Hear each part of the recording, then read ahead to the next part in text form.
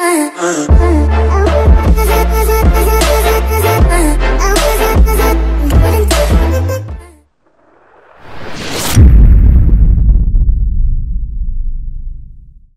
guys, what's going on? My name is Portion, and today I'll be showing you guys how to create a shockwave in After Effects. So I guess we'll just go. So first off, you want to just right click and make a new composition, and depends on what your intro size is. I'm doing 1080 and 60 frame rate, so I'll just do that. And then you can set the duration to 2. Okay, so press OK. So now what we want to do is right click down here at comp and go to new and solid and take the color to black, because we want a black solid. And then what you want to do is go to effects and preset and search up form. And yes, this plugin costs money, but there's a lot of ways to get it for free. So yeah. So what you want to do first is literally just go on base form and change the base form to sphere layer. And this looks kind of weird right now, but it will look great here. Okay. So we're gonna start off with the keyframe that it zooms it out, right? So what you wanna do is just keyframe all of this at 0, actually. Just type 0 and keyframe. Then you wanna go to 2 seconds and take it up to about 2000.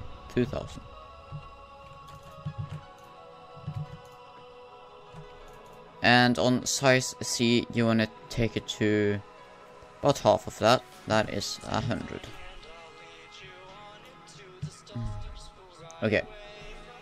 Now what we want to do is make it kind of laggy, but that's how we're gonna make this cool.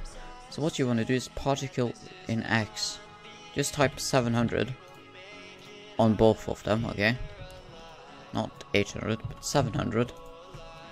Then this will look kind of weird, and that's okay because we'll make this work. Okay, so now you can go to like a fractal field you can go to, and then you can change the displays to 75. Okay, that's really nice to set it out. I usually do this, and then it looks really nice. So yeah, that's that. And what you want to do next is go and just at the effect size and put that to 3, and the effect opacity put that to 45. So now it will look kind of good. Yeah, it'll look actually quite good. You can set this down to like 25 if you want to, and that looks actually much better, so I'm gonna do that. So now we have this nice shockwave. So you can go here down to complexity, I think it is. Just type how complex you want it to be. So I think I want mine to be at 2, and also I think it's like 1 another. Yeah, it's like F scale maybe. Okay, yeah, it's F scale. If you take this down, it will look a lot like smoother edges. I want mine to be like at about 7. That looks nice. So now we have like keyframes and all that shit, good stuff. It looks like a shockwave now, but as you might see, there is not really a drop. It goes super slow out. So what I want to do now is go on the black solid and press U. And here there are about 6 keyframes, I think it is, yeah. So you want to just drag a line of all the keyframes and press F9, but I can't do that because I will just stop the recording.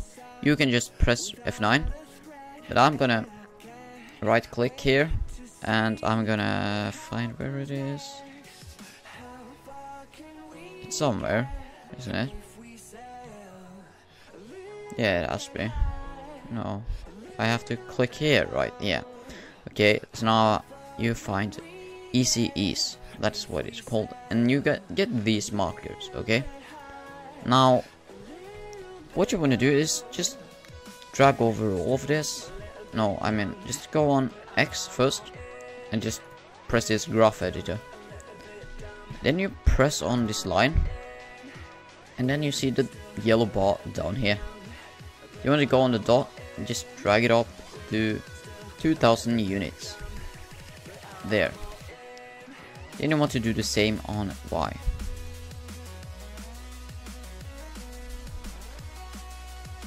Now that should look good, but we also have to do this on the like size set.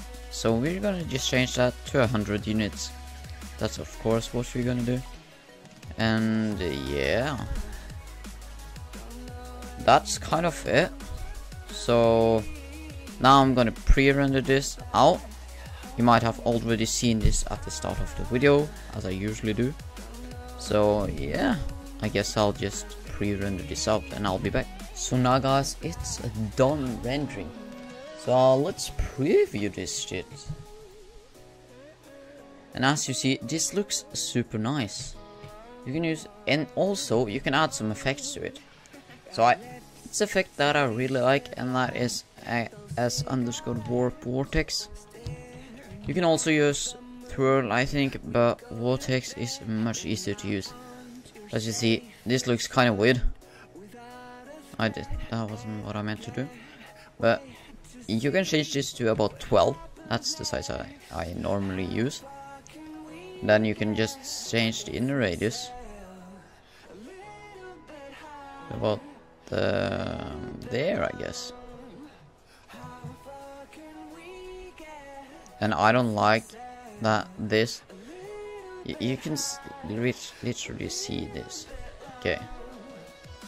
If you have this at 0, no, you can't see it. 2. No, you will always see it. Okay. So let's just put this at none or no. No. And yeah, this looks kind of weird.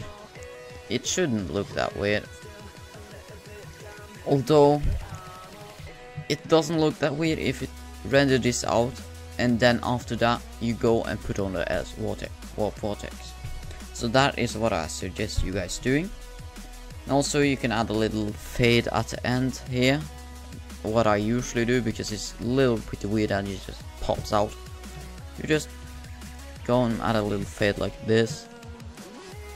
So now this looks nice. So now we can go into composition, yeah, that's right, and go add to render queue, and then just save where you want to save it. And this is taking me a lot of time. Yeah, there we go. Just save it as maybe like a shockwave. And there you have a really, you don't have to change that, I guess. So there you have a really nice shockwave that you can use for your intros and be not really original, but you can be self-made, okay? You don't have to use everything others using, or this is quite mainstream, but I mean like packs and that stuff. So now we can use this instead of packs. So yeah, I hope you guys enjoyed this episode of Shockwave tutorial. I don't know why I called it an episode, although this is gonna be a tutorial season. So this, not season, I mean like tutorial. Fucking hell, my English. Okay, this is gonna be like a tutorial thing where I'm gonna do like many tutorials. So it's gonna be like a series, yeah, tutorial series. Okay. So I'll try to make as many tutorials, I guess. until I'm gone out of ideas, I'll make all the tutorials there is to make, okay? So that is nice, and you guys can be updated and get good at intros. So bye.